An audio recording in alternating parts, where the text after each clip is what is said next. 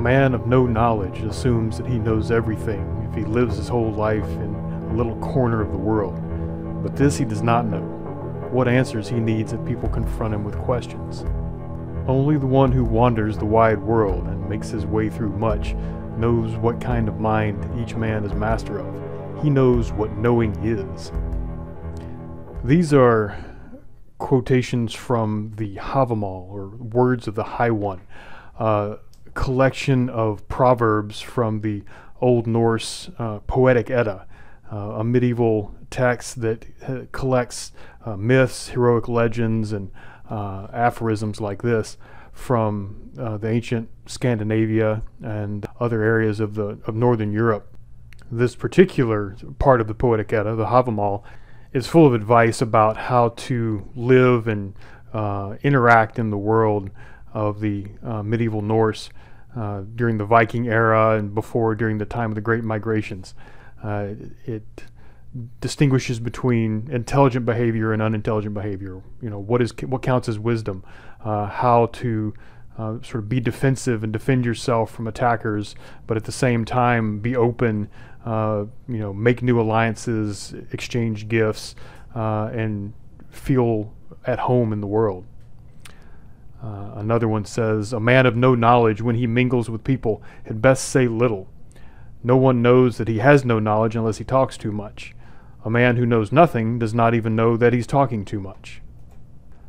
On the other hand, reticent and reflective must a ruler's child be, and he must be brave in battle. Genial and merry must every man be until he encounters death.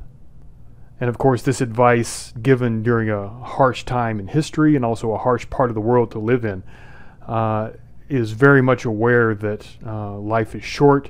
Everything that grows eventually dies.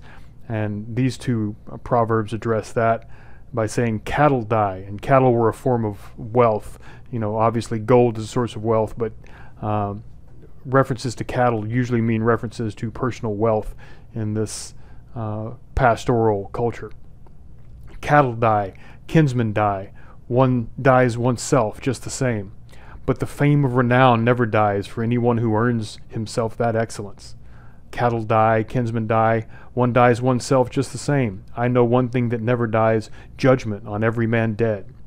In other words, everything you earn in your life, you'll lose. Your wealth, your family, and your own life.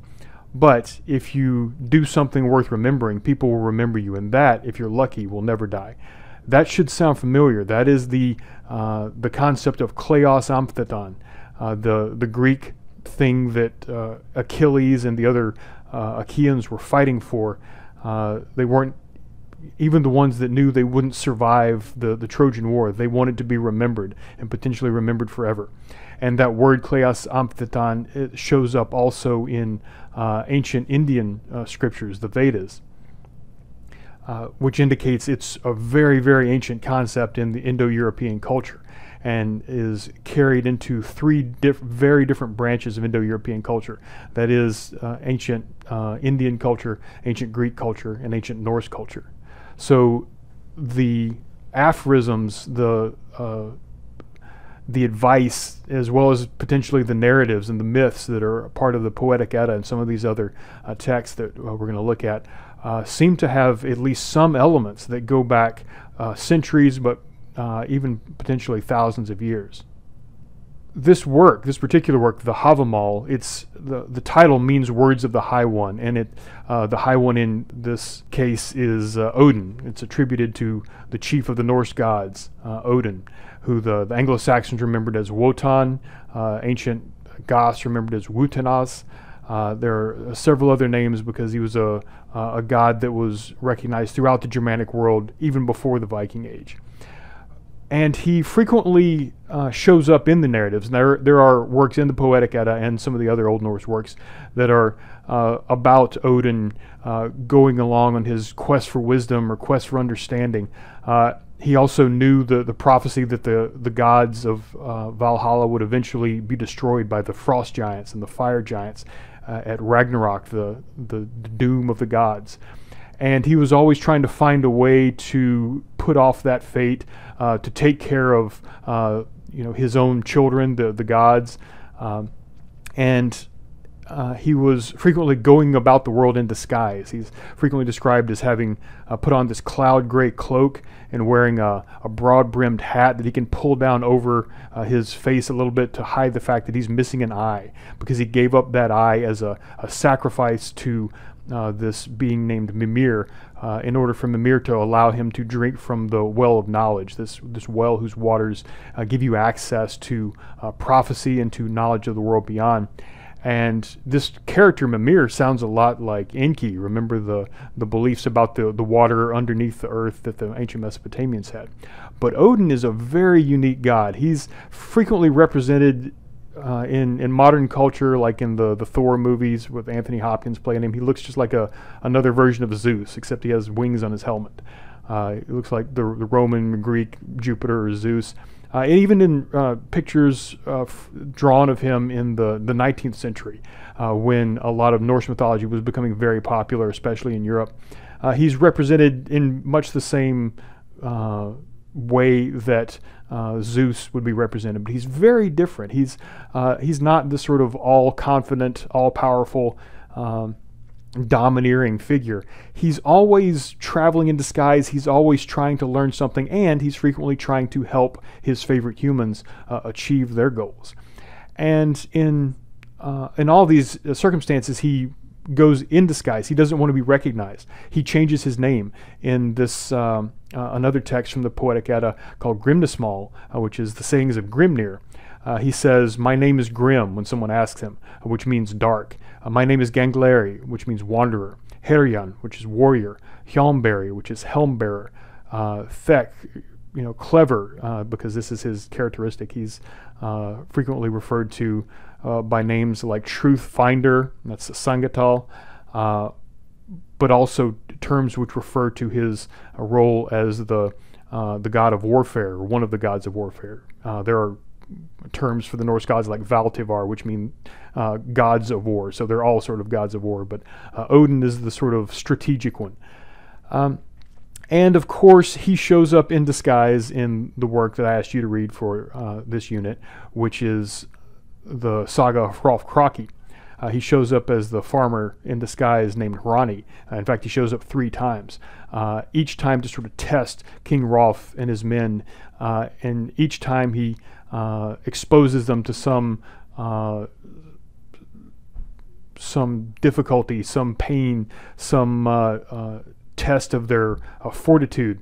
And he always tells Hrolf, just you and your 12 champions, you are the only ones who should go to face King Adils. If the rest of these go, then they'll be defeated and they'll drag you down with them. And so he's testing King Hrolf because he wants to prepare him for this confrontation that he's going to have with this magic user, King Adils. And he offers King Hrolf a sword and a coat of mail and a shield. And this is something that he does frequently with heroes in Old Norse mythology. He'll give them a special weapon, although it doesn't always look like much, which is the case in Hrolf Saga, and Hrolf rejects it, and that is where he loses Odin's favor, and so Odin doesn't help him in the upcoming battle with the army of Queen Skuld. But of all the things that Odin is known for, the most interesting for our purposes here in a literature class would be that he was attributed the invention of runes. Now, of course, the ancient the medieval Norse and the Anglo-Saxons and the other Germanic tribes of Northern Europe eventually got writing from the Romans, but they had a form of writing which was best designed for carving. It could be carved on pieces of wood. It could be inscribed on rings and medallions. It could have magical properties. It could be some sort of magic spell that you carry around on a medallion around your neck that has some charm to protect you or to keep you from getting lost or something like that. This piece of wood at the bottom has a love poem on it. But it could also be used to commemorate someone who had passed on. In this case, the rune stone on the left is a stone that was erected on the island of Gotland which is this island off the coast of Sweden. And as you might have already guessed, because of what I've mentioned about the Geats and the Goths and the Gauts in Hrolf Saga, Gotland is named after these people that were, one branch of which would go down and eventually conquer Rome, another branch of which would remain there and be the people of Beowulf. But this stone was erected in Gotland, and it's the runes say that it was erected for a man named Rom, and Rom traveled, quote, far and wide in Ifor. And Ifor is a name for a region that you pass through when you take this Dnieper river route. And I mentioned how the ancient Norse were able to find these river routes where they would sail from the Baltic Sea up a river, up into the mountains, and then find a lake, or sometimes find a way to carry their ships over a mountain, or from the headwaters of one river that flowed west to the headwaters of a river that flowed south down to the Black Sea. And that's what this region was that this man named Rom traveled in. And so whatever happened to him, someone put this stone up so that people would remember potentially forever. He would have fame that lived on beyond him, even though he and everything he earned by trading on that route, all of that stuff passes away. But this runestone is there to try to make that quote from the Havamal come true, which is to be remembered forever, to have that kleos forever. And he is remembered, if for nothing else, than the fact that he was one of those who was able to travel these river routes from the Baltic Sea down to the Black Sea. And these runes that allowed this were attributed to Odin. And we can learn a lot about the Norse from what they wrote on these runes before they had access to Roman letters and writing on parchment with ink. The problem is the runes are good for carving, but they're not so great for writing long narratives or any other long text. So most of what the more developed knowledge we have, the longer narratives, the poetry, the longer prose that we have, is written down on parchment, which is calf skin or sheep skin that's been stretched out, and because there's no paper at this time, they don't yet have the technology to take wood pulp and turn it into paper. So each of these pages has to be written on leather. That means it's very expensive, and I'll get into that more in a later lecture. But the writing, most of what we know is written on these pages. Now keep in mind, writing traveled with the spread of Christianity. It spread. This is how Roman technology and Roman connections spread into Northern Europe. And that means that by the time these things are being written down, they're being written down after people no longer believe in the old myths about Odin and others. It also, most of this writing that we have that tells us what the medieval and ancient Norse believed was not written in Scandinavia. It was written in Iceland, which was at that time, it seemed like the edge of the world. But the Icelanders wrote a lot. They recorded a lot of their ancient cultural traditions, the old stories that people had told in the oral tradition, because they wanted to preserve these old stories, these old poems, and this sort of artistic knowledge. And they wrote several different kinds of text. So the Havamal that produced those proverbs that I read at the beginning, that's part of the Eddas. There's two Eddas. The Younger Edda, which is also called Snorri's Edda, or the Prose Edda. That's an Edda written that we have an author that we know. His name is Snorri Sturluson, and he deliberately wanted to save as much of oral tradition, of poetic tradition as he can. He even wrote, as part of that Younger Edda, he wrote a book about how to recognize references to old mythological stories. So if you heard someone say that you were reaping the harvest on the Fierce Plain or Fierce Valor, you would know, oh, the harvest on the Fiercevaler, that's the plain where King Hrolf Kraki threw down gold while he was riding away from King Adol's army, and King Adol's army stopped to reach down to pick up the gold. So it was as if they were harvesting these seeds that King Hrolf had planted. Well, Snorri Sturluson wanted to write a text that would help explain a lot of these old references before they were forgotten. That was the younger Edda. The elder Edda, the older Edda, is called the Poetic Edda, and that one was written a little bit before Snorri's time, and it contains the Havamal. It contains a lot of other stories about the gods and the heroes that the Icelanders had stories about hundreds of years before. Similar to that are a type of saga. And this is where we get the word saga from the Icelanders. A saga was a story not just about one person, but usually about an entire family. If you go back and read the beginning of Hrolf's saga, you'll see that most of the beginning is not about Hrolf at all. It's about his father and even his grandfather. And this is pretty common in most Icelandic sagas. It starts several generations before the main hero or the main protagonist. But these sagas took different forms. One type of saga was called the Fornaldarsogur, or the songs of the legendary times. These were sagas about mythical people. Frequently the gods show up in these ancient sagas. And they're people who lived either during the Viking Age or even before that, during the time of the Great Migrations, shortly before and then shortly after the fall of Rome. This is what Hrolf Kraki's saga is. It's one of the legendary sagas. Another one of the most famous legendary sagas is called the Volsung saga. It's about a dragon slayer named Sigurd, but it starts even before that with his father, who's named Sigmund.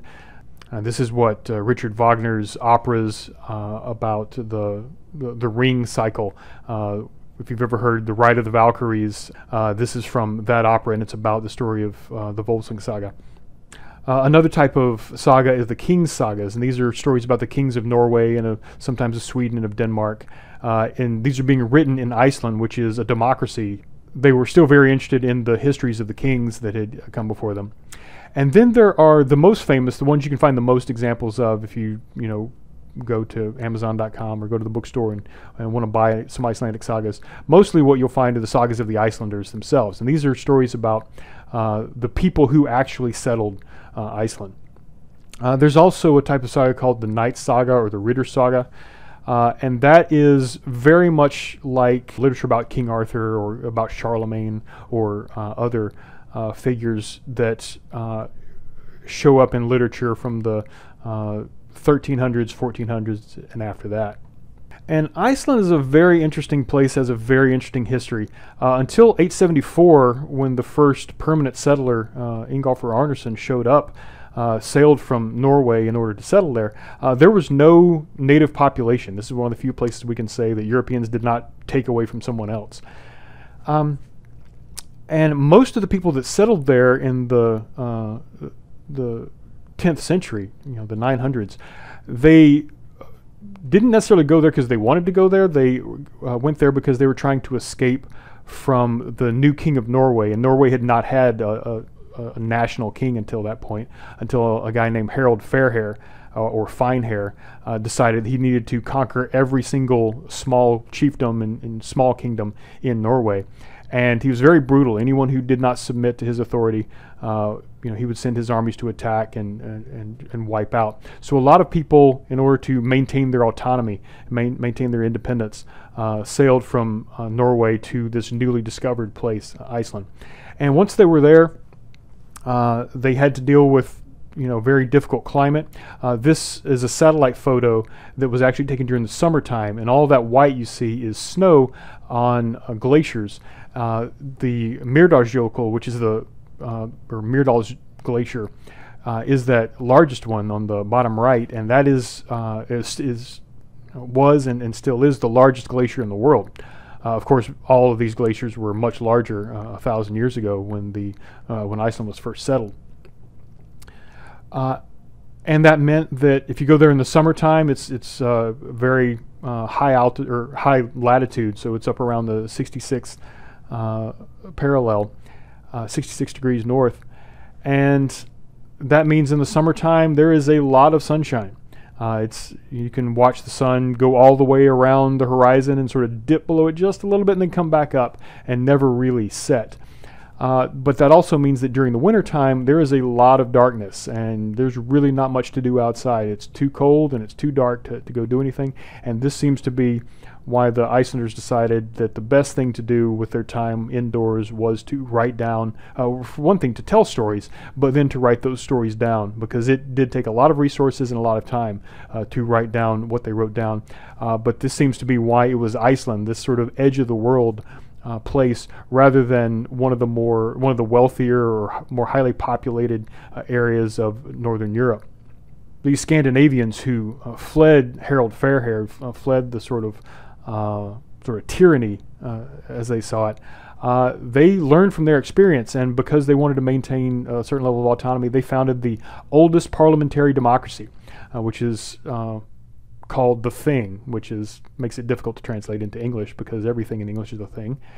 But Thing, or once it became consolidated at this one particular place, became called the All Thing. And this is the oldest continuously functioning parliamentary democracy in the world. It's been active for over 1,000 years now. But while they're telling these stories, the Icelanders, as I mentioned, there are the Icelandic sagas where they're telling stories about people who lived just a generation or two before them. But they're also telling stories, and writing these stories down, about Scandinavians who lived during the Viking Age, and they're looking even beyond that to the period of the Great Migrations, which was the time when the Goths came down and settled around the Black Sea, and then eventually moved west and conquered Rome and settled in modern-day Spain and France. This is the time when the Angles and the Saxons and the Jutes are going from the Jutland Peninsula, which is the modern-day nation of Denmark, as well as northern Germany, and settling in the island of Britain. They have stories about people that we know from history were very much part of these great migrations. Attila the Hun shows up as a character in several of the legendary sagas. He's called Atli, and he seems to be remembered relatively favorably. He seems to be one of these great kings that the Icelanders admire centuries later. They didn't see him as the scourge of God or something like that. They saw him as somebody who was good at what he did, and what he did was conquering other nations. But we should also keep in mind that the Ostrogoths, who had Scandinavian connections, they were just as likely to have joined with Attila as to run into trouble with him. It was the Romans mostly, and the native populations of southern Europe that really, for whom Attila was the threat, the bad guy. If you were a Visigoth or Ostrogoth, and you had to decide between farming or joining up with this army that could ride across Europe and capture spoils of war, then you might be more likely be a little bit more favorable to Attila. So Attila's remembered relatively favorably. Several other kings from the Ostrogoths and the Visigoths who settled in northern Italy and in Gaul are remembered in these later sagas. But then there are also the Scandinavians who did not travel around much during the Great Migration, the ones who stayed in the areas of modern-day Norway, Sweden, and Denmark. And even though these populations didn't move around Europe at the same time everybody else was, they did have a lot to do. There were quite a few characters or potentially historical people who made quite a name for themselves just staying in the region of Scandinavia. I want to look at this map really quick just so we know the major layout of Scandinavia. The modern nation of Norway does not exist yet, but your translation makes a reference to it. This is where King Hring and his son Bjorn and his grandson Bodvar Bjarki are from. And the way to describe these people would be as Norse, but then again the word Norse refers to the language spoken in all of this area, so it may be confusing if I just said this is where the Norse were. But there's Norway. This is where most of the settlers of Iceland came from. But then there's also the Swedes, but I'm not going to refer to where they live as Sweden, because modern day Sweden includes the area of the Gauts, or the Goths, or the Geats. And that is the southern part of the Swedish peninsula, which was not considered belonging to the Swedes at this time. The Swedes at this time were centered at the area of Uppsala, which was relatively, for this region, highly populated area. It was also an area of great religious significance. We know that there was a large temple to the Norse gods there, and people would make pilgrimages to it frequently. In the saga, in Hrolf Kraki's saga, this is where King Adils lives with Hrolf Kraki's mother, Yrsa. And this is where Hrolf has to take his men to go reclaim his inheritance that King Adils has taken from him. Below that is the area of the Gauts, or the Goths, who are going to be remembered in Beowulf as the Geats. Now, I'm anglicizing that G. If in Old Norse it would be Jots. And so you can sort of see how a pronunciation of Jot and Yoth would sort of blend into each other. It's the Anglo-Saxons that use the word Yeats, and it's not exactly a Y sound, but it's not a G sound either. It's kind of a middle between those two. But for to make things easier, I'm just going to refer to them as the Gauts or the Geats. And this island between the Jutland Peninsula, modern-day Denmark, and the Swedish Peninsula, this is where most of the action of Hrolf's saga takes place. This is where his great hall of Lidar is, and the area around is called Lidargard. This island is the island of Zealand. It's part of the nation of Denmark today, but bear in mind that the Jutland Peninsula, that's part of Denmark today, isn't all inhabited by Danes. There are people called Jutes there. There are people called, the Angles are there from the central part of the Jutland Peninsula. The Danes themselves are mostly on the islands between the Jutland Peninsula and the Swedish Peninsula. Also, in the far north is the area of Finnmark. Now, that's not to be confused with modern-day Finland, which is named after the same Finns, but the boundaries are a little bit different. This area is mostly too cold, especially inland. It's too cold for even the Norse to really want to settle it too much. The Norse are more preoccupied with settling along the coast.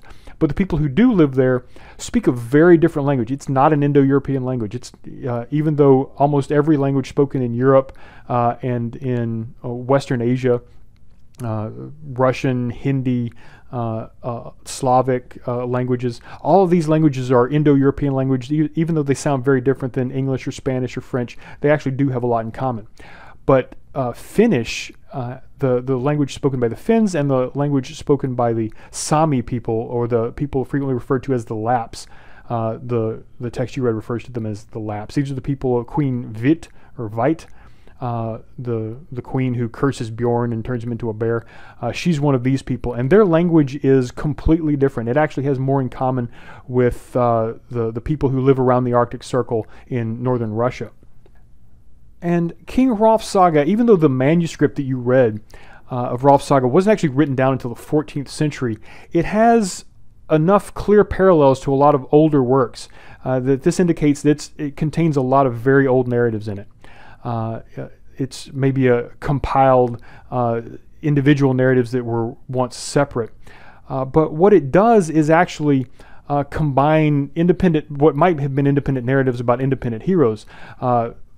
For instance, Bodvar Bjarki is the subject of other works of literature, some of which we don't have anymore. Like there's a poem called the Bjarkamal, or the Lay of Bodvar Bjarki, which is a poem that doesn't survive today, but there are references to it in works that do survive, and they will give a little bit of quotations from that. So we know that there are other works about Bodvar Bjarki.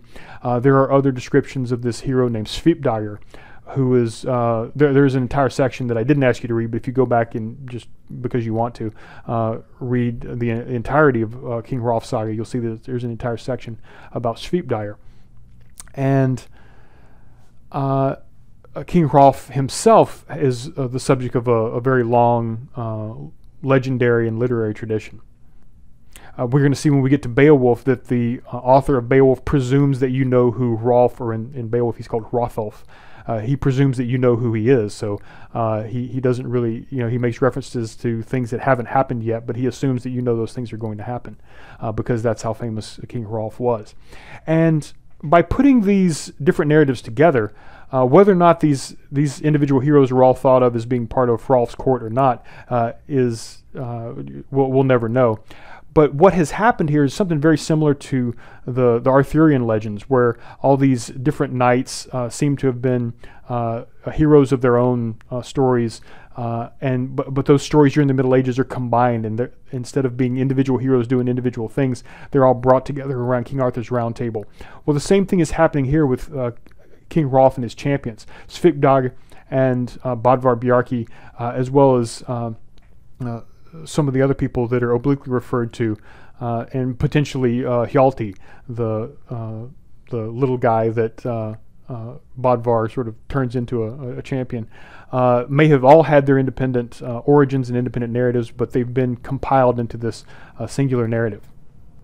And so this is kind of what makes it a saga. It's not just a very tight, compact story. It's combining lots of different narrative threads. And it's a good example of Old Norse literature for a lot of reasons. It contains a lot of common themes and common motifs that you'll see if you read a lot of Old Norse literature, especially the legendary sagas, but even to some extent some of the later sagas. Remember that a motif is a conventional situation or device, literary device, or an interest or an incident, especially one that serves as a recurrent or unifying element in a text. It can be an image, a symbol that we see over and over again, a particular type of character, an action, an idea, an object, a phrase. And some of these motifs are deliberate. They're literary conventions. They're put there because this is what the literature usually contains. But also there are some ideas that the Old Norse would have taken for granted that we may not be familiar with.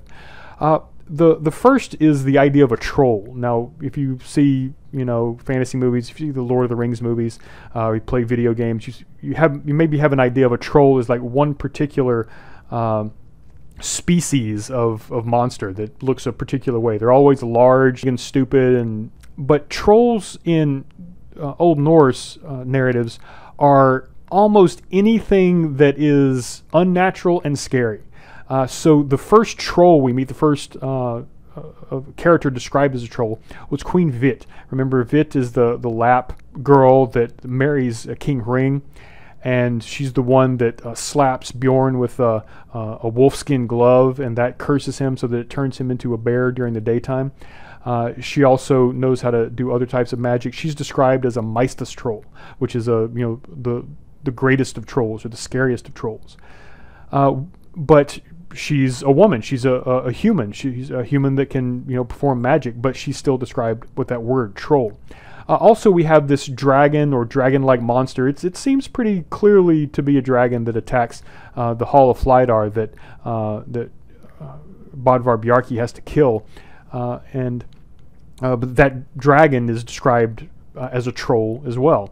We also have this boar that attacks when Hrolf and his men go to Uppsala. This magical boar attacks them, and Hrolf's dog, Gram, is able to defeat him, but that boar is also described as a troll. And even Hrolf's sister, Queen Skuld, is described as a troll because she's able to perform magic. So a troll is just anything that's scary and anything that's sort of supernatural. It's not just one type of monster. I mentioned the Lapps and the Finns. These are the people that have a very different culture, and as I mentioned, they have a very different language than the Norse. The Norse could understand the Swedes, and they could understand the Geats, and they could understand the Danes, even though their languages kind of slightly differed. They could even understand the Angles and Saxons on the continent, but they couldn't understand the language of the Lapps. There's people that still are around today. They refer to themselves as the Sami people. But that word Lap sort of indicates that these are a foreign people that the Norse just don't know that much about. And because they don't know that much about them, they're a bit afraid of them. They have these shamanic religions and practices and rituals that don't fit what the Norse understand. So the Norse see them as being this sort of dangerous, magical people. Another element of particularly this story, but also the next story and some of the other texts that we're going to read. The idea of a bear. We all know what a bear is. When there are references to bears, it might seem sort of banal. It might seem like not interesting. Well, it's a large and scary animal, so I guess that's why it's something that would be good to turn into, or as we see Bodvar Bjarki doing in the final fight with Queen Skuld's army. But bears in the Arctic region, in particular the brown bear, which this map at the bottom is the modern day range of the Ursus arctos. There's an R missing there, but the brown bear has this domain that extends around the world. The Indo-European word for bears wasn't originally bear or anything that sounds exactly like bear. It was something more like Arcus or Urx, and this is where the Latin Ursus comes from. So if you know the constellation Ursa Major, you know it's the big bear. Well, this Ursus or Arcus, this is where we still have in English the word Arctic, which literally meant the bear's realm, the realm of the Arcus. But notice that we don't call bears Arcs or Urx or Ursus. That seems to be because there was this prohibition in these northern latitudes, even for Indo-European people, not to refer to the bear directly. Whether it's because you're afraid that it was going to hear you if you were hunting it and you wanted to sneak up on it, because as we see from the feast, where they eat Bjorn, that people did eat bear meat. But also it's a predator, and it's the largest and scariest predator on land. So that might also been a reason not to say its name, because it would hear you and follow you and hurt you. You might be, you speak of the devil and the devil appears.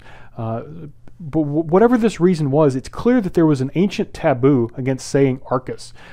Instead, people would say something like the brown one. And that is where we get our word bear. And so most of the Germanic, and English, remember, is a Germanic language, most of the Germanic references to bear start with a B. And that includes Bjorn, the character in Hrolf's Saga, who is the father of Bodvar Bjarki. Bjorn literally means bear. His wife is Bera, which is the female bear. His son is Bodvar Bjarki, and the Bjarki part means little bear. And next time we're going to read, in the next unit, we're going to read Beowulf, and Beowulf's name literally means bee wolf. And there are a lot of ways to interpret this, but the one that seems the most obvious, if you keep this taboo in mind, is I don't want to say the word Arcus, so I'm going to say that there's this animal that is like a wolf, but it breaks into beehives, because we know bears like honey.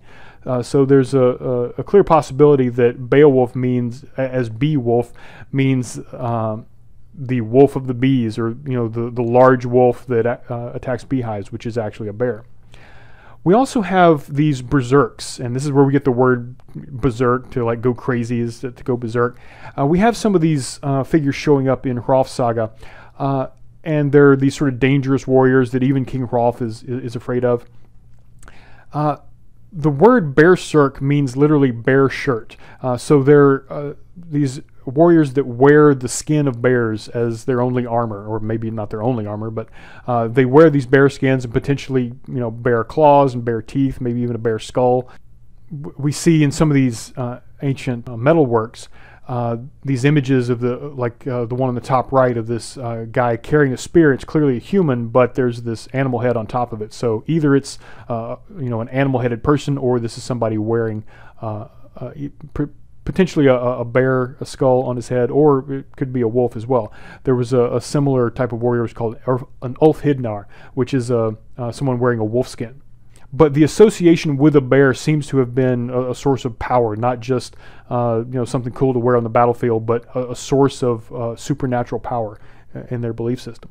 And that, all of the bear imagery, the fact that one of the main characters in Hrolf's Saga, and especially if we look at Bodvar Bjarki's story independently, it's a guy named Little Bear who's the son of a guy named Bear and a woman named Bear.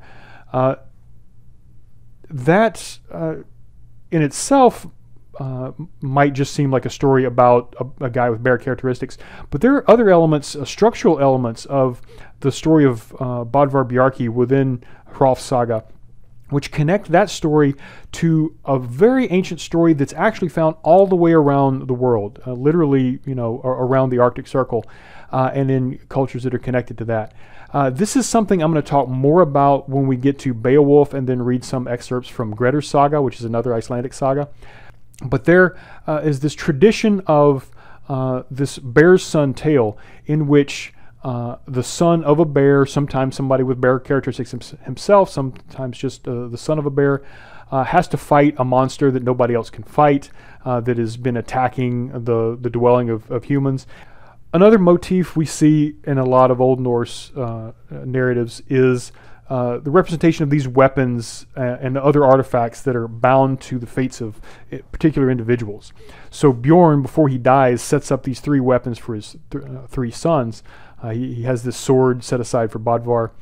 He has this axe set aside for Thorir, and this seax, or this large knife, sort of a dagger, but it's also useful as a knife, that he sets up for his son Frodi, or Elgfrodi.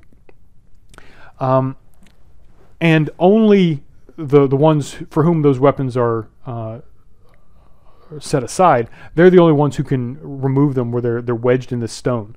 This sounds obviously like the sword in the stone from Arthurian legend, which is not actually Excalibur. Excalibur is given to King Arthur by the Lady of the Lake. The sword in the stone is mostly just used to show that Arthur is the one who's supposed to be king. Not much gets made of that sword afterwards. But there are also other stories in Old Norse where sometimes the god Odin will show up and strike a sword into the middle of a tree. He does this in the Volsung Saga. He sticks a sword in a tree and he says, the greatest warrior among you will be able to pull that sword out. And of course, everyone tries it, but it's the last one, who's Sigmund, who's the one who's able to pull it out. This is true with weapons. It's also true with objects. We have Bjorn's ring, which he has under his arm when he's killed in bear form.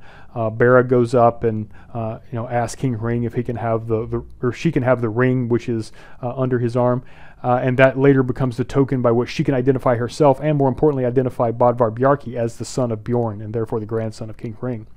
But these objects are objects of special attention. They're use is more than just their use value. They have either magical properties or something, but most importantly, they have a narrative property. They're there for a reason. Without them, the narrative cannot move forward. And frequently, this is connected to identity. This proves someone's identity. This is a weapon that can only be used by this person with this identity. And sometimes they have almost sort of identities of their own, almost personalities of their own. For instance, Bodvar's sword will only be unsheathed 3 times, and then it decides, the sword itself seems to decide whether or not it's going to be used on a particular occasion.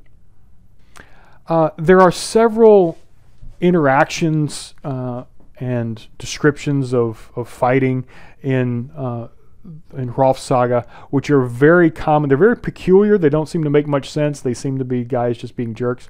But they're very common in Old Norse literature.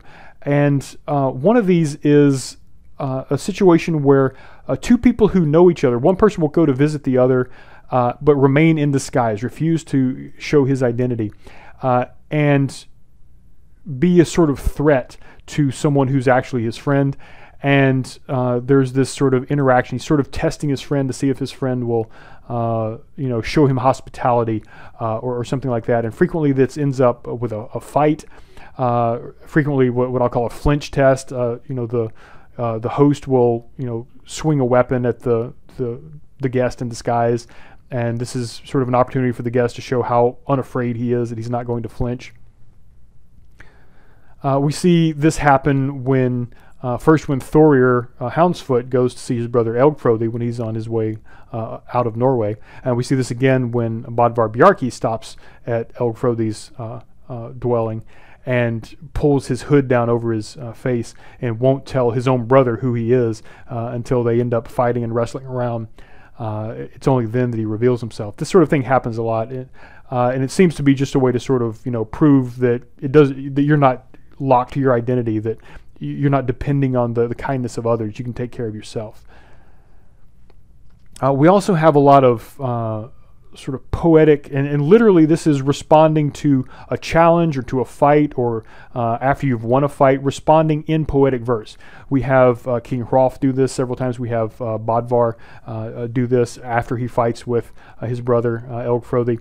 He responds with poetry. And it's kind of hard to tell in your the web page that you read, but frequently in texts that, if you buy Jesse Byock's book, which I highly recommend, his translation of it, which is a Penguin Classics, Byock will actually separate the lines of poetry so that you can see the difference between just normal dialogue and a response in poetry. And there are some later Viking heroes, namely like Egil Skallagrimsson, who's a later sort of Viking age Icelandic hero that has his own saga, and he is very much a poet. He will respond to people who are threatening his life with poetry in the moment, right as he's about to draw a sword or to fight, or right after he's killed somebody. He'll respond with a few verses. And then sometimes when people ask him who he is, instead of saying his name, he'll give a line of poetry. This is something that we may not associate the idea of a warrior with the idea of a poet. But this is something, these are two elements that are combined in Odin. Odin is not just the god of the runes, but he's also the god of poetry. He actually he had to steal this elixir of poetry, the mead of poetry from the giants in order to bring that to the gods in Asgard. And poetry was very much something that he was connected with. Now, there was another god of poetry named Bragi, but he seems to be somebody who was actually a poet who lived at some point in history that was later sort of deified and made into a minor god. But Odin unites warfare and poetry, and those two things seem to really be the two things that every real Norseman, every Viking was supposed to be good at. And so we'll have a warrior in the middle of a fight break into poetry, and that's just considered totally normal. We also have the duty of vengeance. If someone killed someone close to you, it was your duty to get revenge on that person. We see this when Bodvar wonders why no one has killed Queen Hvit, when he finds out that she's the one that had his father Bjorn killed. He wonders, why didn't Elgfrodi go and kill her? It was his duty. He was the oldest. Why didn't Thorir go kill her? It was his duty. So when Bodvar goes to do that, he's saying that, he's not just doing this because he's angry. He's doing this because it is his duty as Bjorn's son to kill the person who had Bjorn killed. But as you can imagine, if you have to go get revenge on somebody else, and somebody's going to have to get revenge on you for killing that person, and then somebody's going to have to get revenge on the person that killed you, that can escalate out of control and turn into entire families, entire tribes, entire clans fighting with each other over generations. And that is actually the subject of most of the Icelandic family sagas. Quite a few of them, and most of the legendary sagas as well. Each one of the, something may start with an insult, and the insult may result in a punch, and the punch results in a stab, and the stab kills somebody, and that means that somebody has to kill that guy. But then 3 people will be involved with taking revenge, and that means another 5 people will have to kill the 3 people, and it just gets bigger and bigger. So frequently, these sagas will go on until something happens where the 2 sides are reconciled, or more likely they just there's not really much left of the groups, and people will just leave the area and travel away, and that's the end of it.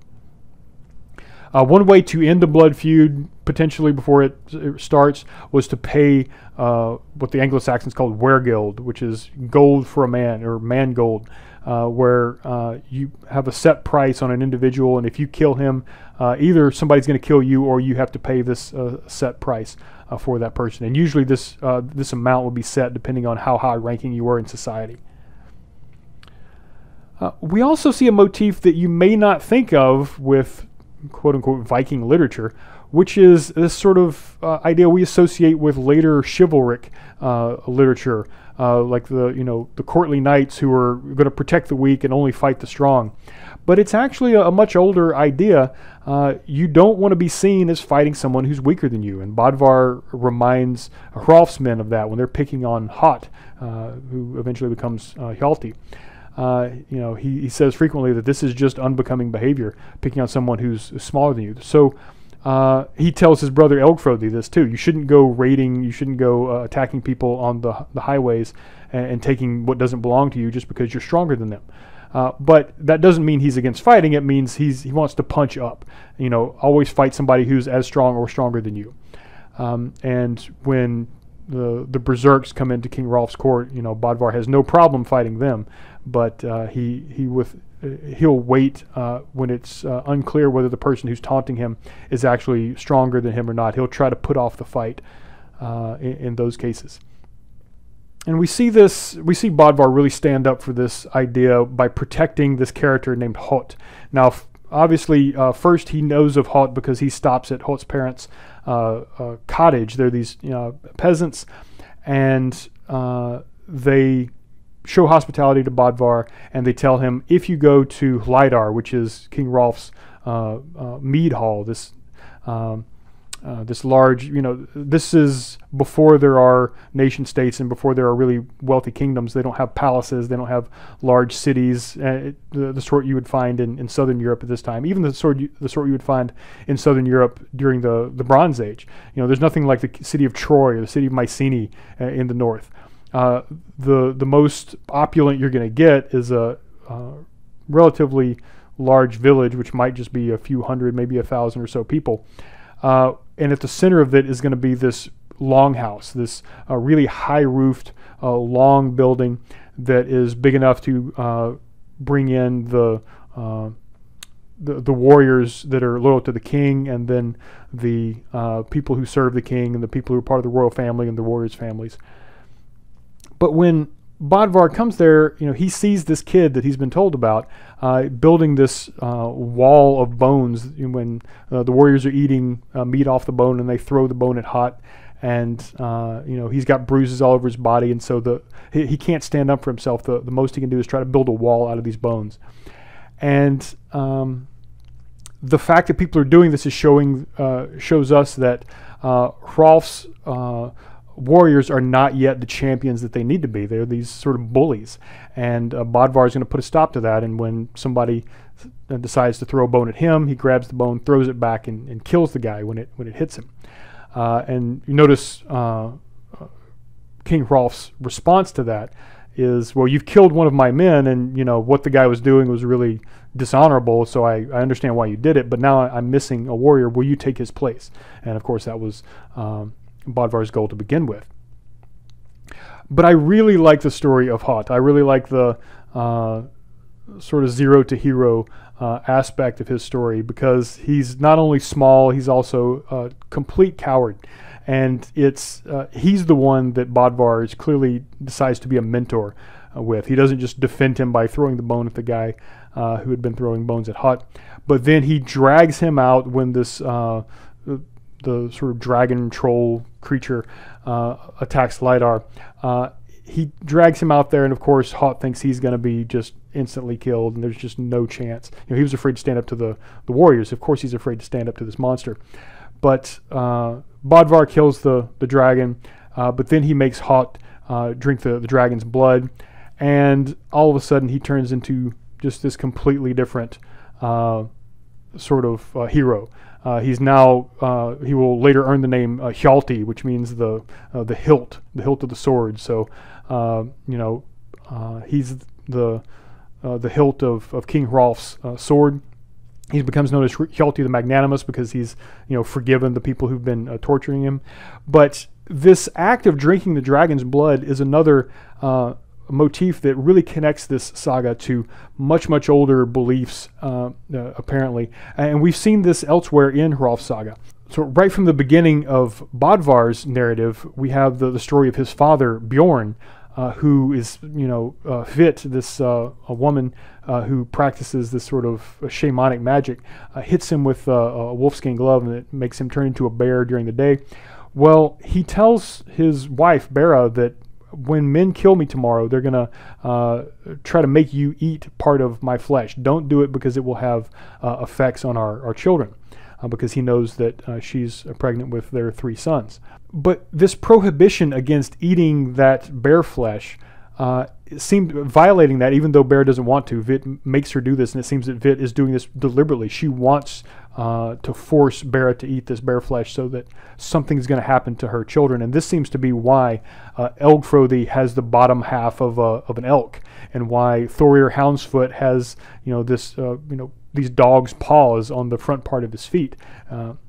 And they've got this sort of quasi-animal nature because their mother, while she was pregnant, ate part of this bear's flesh. So eating the flesh of particular types of animals, especially supernatural animals, will change the sort of type of person you are. There again, when Bodvar is leaving Norway, he stops by Elgfrodi's hut, and Elgfrodi wrestles around with him and says that you're not quite as strong as you should be. So Elgfrodi cuts his own leg and takes the blood and has Bodvar drink it. And as soon as Bodvar drinks it, he's much stronger. Then Elgfrodi pushes him, Bodvar doesn't move, and something has changed. But then the biggest change is of course when Hot turns into Hjalti after drinking this dragon's blood. This happens elsewhere in Norse mythology. The hero Siegfried or Sigurd kills a dragon and then drinks its blood, and all of a sudden he's able to understand the speech of birds and other animals. So whatever happens after drinking the blood of a supernatural animal, it doesn't always have the same effect, but it has some effect. But in this case, it is a pretty clear 0 to hero effect on Hjalti. Now Hjalti's situation, he goes on to join this group of guys, this group of champions that had been abusing him. But this whole situation tells us a lot about how the chiefdom worked. This is not, King Hrolf is not a king in the sense that we think of today. He doesn't have total power. He can't just command people to do what he wants to do and they don't just automatically do it. He has to be the ring giver. He has to be the one who deals out treasure. And that means he has to have the treasure. And to get the treasure, he has to have the warriors to go on these battles to go get this treasure and bring it back. But then he's the one that redistributes it. So as long as he keeps that redistribution of wealth happening, he keeps that economic system flowing, he can maintain his central power. But if he becomes too stingy, and we'll see this in Beowulf, we'll see Hrothgar warn Beowulf, don't become stingy like this other king who became a terrible person, because he didn't share things with his thanes, with his warriors. This is very important. This is really the only thing keeping the chief in power, keeping that king in power. But he's also got to manage the egos of his warriors. He's got, if he gets the best warriors together in his hall and in his comitatus, his group of thanes, then that means he's going to get a lot of guys who are used to pushing other people around, and of course they're going to end up pushing each other around. So we see this happening when all of his warriors are picking on Hot. We see this in full effect when the berserkers, who are there to serve Hrolf, but serve in the sense of they're going to go with him, fight against who he wants to fight, but in return they are expecting to be well paid. And when they arrive, they start by getting right in Hrolf's face and saying, do you think that you could take us, that you could defeat us?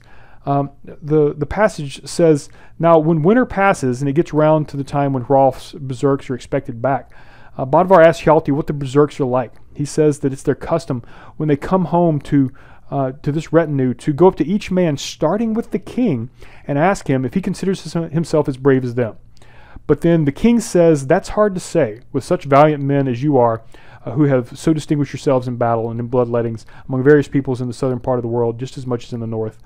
And the king answers them this way from courage rather than cowardliness, because he recognizes their support and that they win great victories for the king and win much wealth. So they're even sort of a potential threat to the king. It's almost as if they're saying, like, look, you better respect us, or we could easily kill you right here, and I don't think any of your men can do anything about it. And the king is in a really weird situation, which a later high medieval king would never be in. He would always have. He would always be able to command somebody to kill anyone threatening him. But Hrolf has to be very delicate in how he responds, at least until Bodvar, Bodvar and Hjalti both beat up, severely beat up two of the berserks. And Bodvar is able to establish by force this sort of modesty that everyone else then adopts, this respect for the king that Bodvar has from the beginning, but not all the other warriors do. We also see the role of the king as the ring giver, as the treasure giver, put to the test when King Hrolf goes to King Adol's to get his own inheritance back. There is gold there that he's not going to steal. It's gold that he deserves. But when King Adol's married Hrolf's mother, Yrsa, he took all his inheritance and didn't give it to him. So when Hrolf and his men go up to Uppsala to get that treasure back, they get it back after passing Adol's sort of magical challenges. But on their way back, Yrsa sends this guy named Vog, who's a peasant, who's somebody with very little wealth, and King Hrolf gives Vog a ring, and Vog's response to that is to swear a type of allegiance to Hrolf. Now, notice Hrolf hasn't asked him to swear any kind of allegiance. He just gave him a gift of a golden ring. And Vog's response to that is to swear to King Hrolf that if anybody murders him, he, Vog, will get revenge. So this is the same thing that one of his regular warriors would be expected to do. So just by giving him a ring, that makes Vog instantly swear a type of fealty to this ring giver, this chief. We also see a duel of ring-giving prowess between Hrolf and King Adol's on the escape from Uppsala, on the Fyrus Plains, or the Fyrusvalar. When Hrolf sees that someone has left a ring on the ground, he refuses to pick it up because he knows it's there to stall him. So he just throws another ring down there to show, I'm not the one who receives rings, I'm the one who deals them out. And he has more treasure, thrown down in the field. And it's because of that Adol's men, who are supposed to get their treasure from King Adol's, they're actually stopping to pick up Hrolf's treasure. In other words, they're, inadvertently and unconsciously switching allegiances. And so while they're stopping to pick up Hrolf's treasure that's on the ground, they're no longer fighting on King Adol's behalf. And even Adol's himself reaches over to pick up his favorite ring that's been taken. He sees it there on the ground. Of course, Hrolf is the one that threw it on the ground. Adol's reaches to pick it up, and that's when he gets, cut on the backside by King Hrolf, because now he is sort of, in picking up that ring, he is now essentially bowed to King Hrolf. So Hrolf is thoroughly embarrassed him and sort of outperformed him as a ring-giving chief. And because it's this whole comitatus, this war band that's held together by this chief, is held together by this chief's dispensation of wealth, this is why this sort of Hall of Champions is able to be formed at Hlíðar around King Hrolf. And this seems to be what attracts Bodvar. Now remember, Bodvar could have stayed and inherited the rule of that part of Norway from his grandfather, King Hring, but he refuses. He then goes to the land of the Galts, where his brother, Thorir Houndsfoot, has become king, and Thorir says, I will give you all this wealth and give you half the kingdom, but Bodvar doesn't want that. What Bodvar wants is to be part of this Hall of Champions, to be part of King Hrolf's champions. And that's why he goes all the way to Hlíðar. The same thing, if you go back and read the story of Svipdag and his brothers, this is what attracts them to this. And this is part of that drive. It's not just a drive for fortune, to borrow the Indiana Jones phrase. It's fortune and glory, or it's wealth, but not just wealth. It's wealth and kleos. You've got to get that wealth by fighting for it, by earning it. Of course, we might say that that's stealing it, rather than earning it by our modern mores, and that's probably best. But at this time, we see that wealth that's won in battle is better than wealth that's just given to you. And this hall and this group of champions is one of the reasons that Hlíðar is going to be remembered. And I'm going to go ahead and tell you, when we read Beowulf, Hlíðar is Heorot. I mentioned already that Hrolf is referred to as Hrothulf in Beowulf, and the Hrolf we see in Beowulf is much younger than King Hrolf. But Hrolf or Hrothulf is a Skjoldung king in Old Norse. When these are the Shieldings in Beowulf. But Hrothgar in Beowulf is also a Shielding. He's Hrolf's uncle. In this saga, in Hrolf's saga, Hrothgar corresponds to a guy named Hror. If you just drop the th in both Hrothulf, you get Hrolf, and Hrothgar, you get Hror. He's actually a king in Northumberland in England, which is a Danish settlement later on. But the hall at this magnificent hall that King Hrolf rules over and has all his champions in, this is the same as Heorot in Beowulf, and you'll see that it has something in common with the city of Troy. Notice that to get from the North Sea on the left of this map to the Baltic Sea on the right, you have to go past the island of Zealand, and this is where Hlidar is, and this seems to be why it's such a strategically important and therefore wealthy place.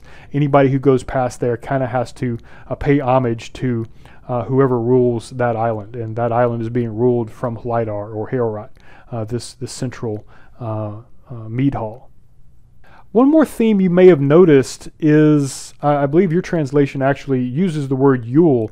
Yule is a Norse word, so when we say, Yuletide in reference to Christmas, that is that time of year. It's around the solstice, shortly after it. And this celebration may not exactly be the right word. We still have references to the Yule log, this giant log that should burn for days, being used at this point. Keep in mind, in these northern latitudes, this is the darkest time of the year, and the sun, depending how far north you are, may not come out at all during the day, regardless of whether there's clouds or not. It's far enough north that you get entirely dark days. And so this is a very cold time of the year, a very difficult time of the year, but it's also a very scary time of the year because it's dark outside all the time. And so we may love Christmas and say it's the most wonderful time of the year, but Yule, to the Norse, especially the pre-Christian Norse, is not the most wonderful time of the year. In fact, it's the scariest time of the year. That's when the dark side of, the powers of darkness are the strongest. And you may have noticed every time something bad happens that Bodvar or somebody else has to contend with, it's at Yule. So this dragon troll thing attacks at Yule.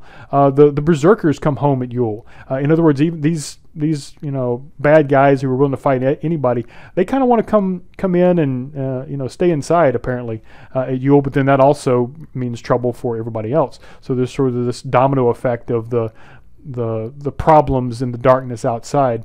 So Yule is a very sort of touchy time, a very sort of frightening time. And this is also the time when Skuld and her sort of undead army and her army of these evil magic creatures, these warriors that you can kill and they just get right back up again, they have to attack at Yule because this is when her evil power is the strongest. We're going to see this again with Grettir's Saga. Every time something dark and supernatural happens, it's going to be at Yule. Now there's some more readings that I want you to read on the schedule before we get to Beowulf, but I want you to keep some things in mind from Hrolf's Saga, especially the parts about Bodvar, that I want you to keep in mind when you read Beowulf. Remember that Bjarki means little bear, Beowulf means Beowulf. Remember that Hlidar is the same as Heorot. And remember that Hrolf is actually present in the poem of Beowulf. His name is Hrothulf. But when it comes to creatures attacking Hlidar or Heorot, look and see what similarities we might have. And we'll see more of these building up in this Bear's Son narrative. They'll sort of collect. Now, clearly there are going to be differences. Anytime we compare one narrative to another, we don't want to just say, hey, look, these two things seem to be parallel. They seem to be similar. Once we identify those similarities, we then want to say, okay, well, what's different and why is it different? Why are those differences now sort of become more important once we've identified some of these similarities? In other words, it could have been more similar. Why isn't it more similar? What are these two cultures? How do they differ? What different ideas about how things work and what's important in a narrative do we have in one text, the text that produces the saga of Hrolf Kraki versus the culture that produces the poem of Beowulf? Keep in mind both the similarities and the differences as you read Beowulf.